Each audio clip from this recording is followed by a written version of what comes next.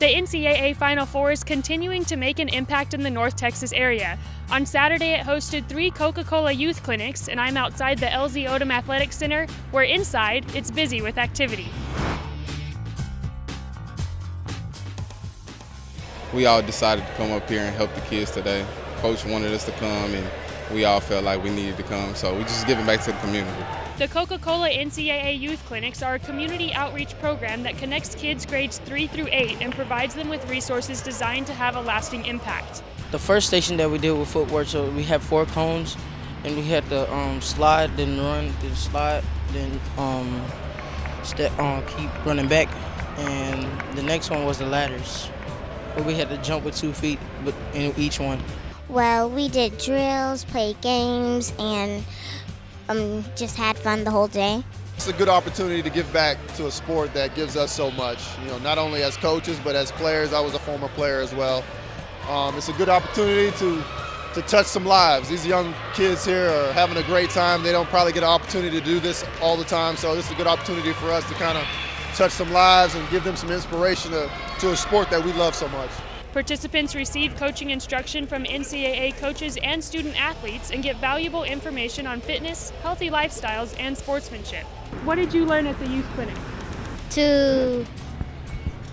To practice hard and do your best. And if you lose, keep on trying until you win. You have to keep trying to make everything better so your plan will go right. What I learned at the rec today is always try your best and never give up. What I learned today is how to work up my basketball handles. Don't never quit your team. If you just get mad, just calm down, and then when you calm down, just play again. You know, work hard. You know, working hard, never giving up, and having passion to doing something that you love to do. I learned that it's not about offense, it's also about defense, and it's important to talk to your teammates so they can come help you. I loved it. It had great defense, and I loved just the different fundamentals they taught me. I like the defense and basically all of it because it just made me better at this sport of basketball. I learned more about my triple threat and how to shoot with my left hand.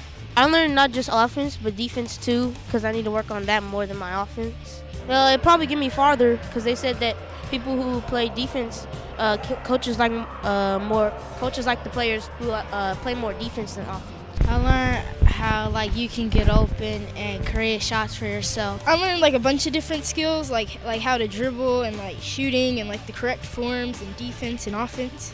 Well, this youth clinic really helped me in my basketball skills and taught me some new moves and stuff. And I just enjoyed the camp, and it was super duper fun.